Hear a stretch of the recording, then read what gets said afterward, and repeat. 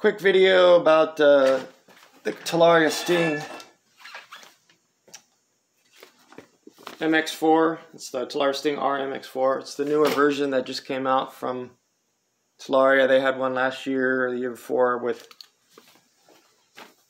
smaller motor. This has got a 8 or 9 kilowatt hour with a 45 amp hour battery.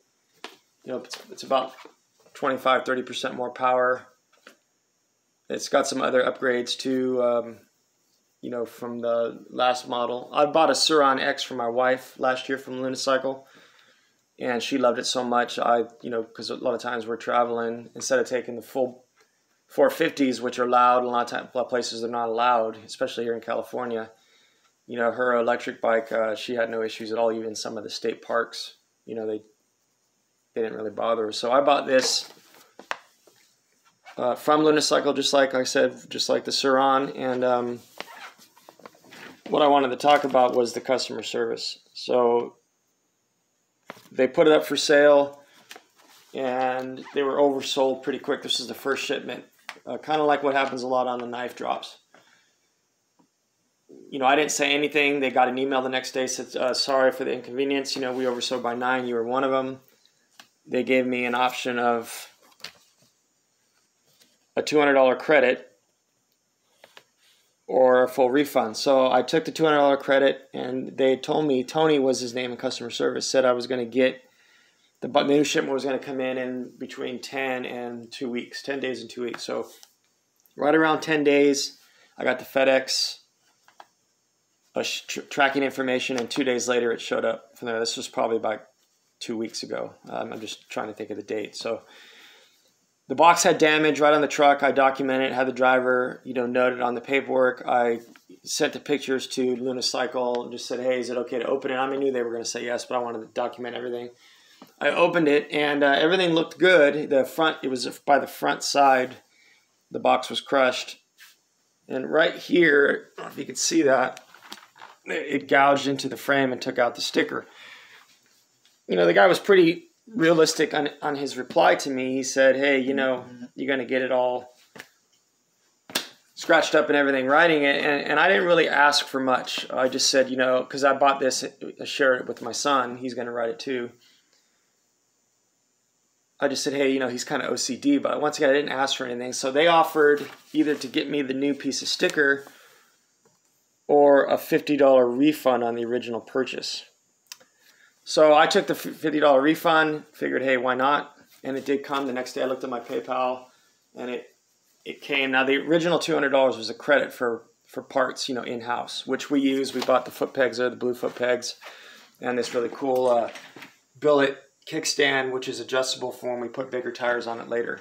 You know, you can actually stretch it out a little bit.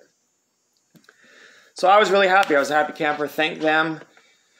And like 3 or 4 days later, I get this in the mail.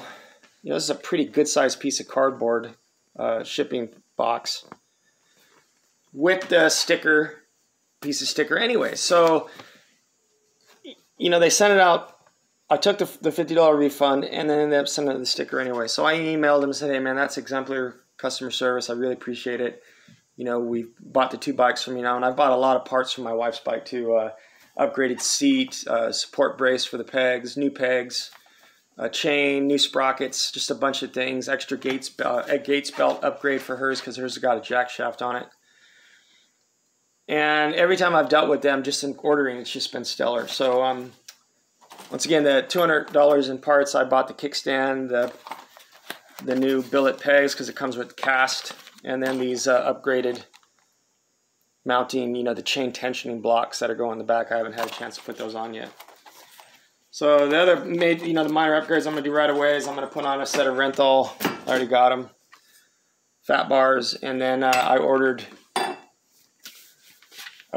the warp. Now, I ordered a Flynn off the internet, and I was dumb. I made the mistake because I knew on the Suron, when you put a direct mount stem on here, you have to clear the light, which we're going to put a Baja Designs light in this eventually anyways.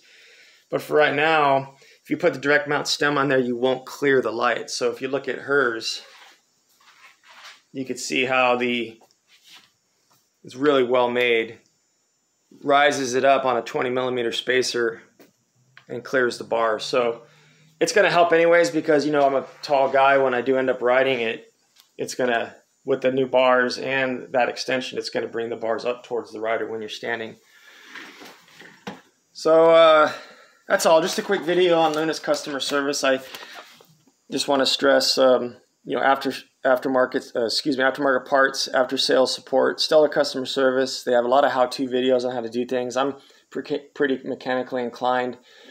There's a lot of people that aren't, and they're breaking things right out of the box. They're doing the how-to videos. And just quick shipping. I just can't say enough about Luna Cycle. If you're looking to buy any type of e-bike, they sell other types of e-bikes, but especially the Talaria and the Suron, we've had nothing but a good experience with them. So I hope everybody's well. I probably won't be doing videos much. I'm getting finally getting my lumbar fusion surgery, so maybe in a few months I can actually get to ride this thing. So hope everybody's well. Take care of yourselves.